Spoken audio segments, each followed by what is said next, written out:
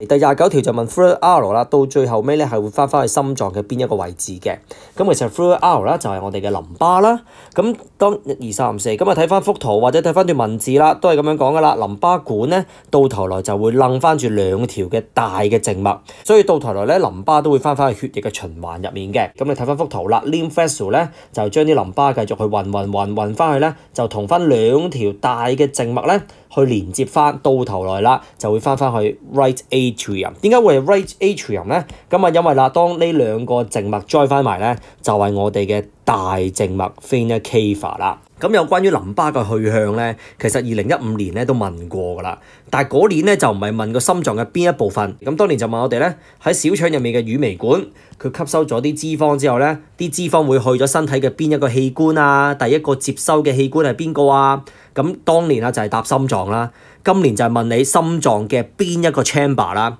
咁其實啦，乳微管都係 join 翻去淋巴系統，連接咗之後咧，所以吸收咗嘅脂肪咧，到頭來啦都係翻去血嗰處嘅。咁啊2015年就係運去邊？運去心臟。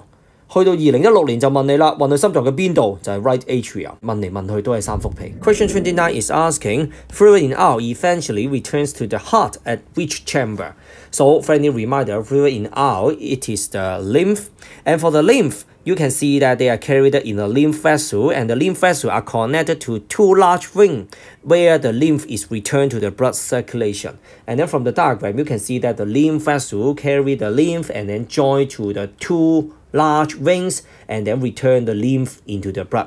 And which chamber will receive the blood from the vein? So it should be the right atrium. So why is the right atrium? Because when the 2 large veins join together, it will become the vena cava. In fact, there was a similar question in 2015.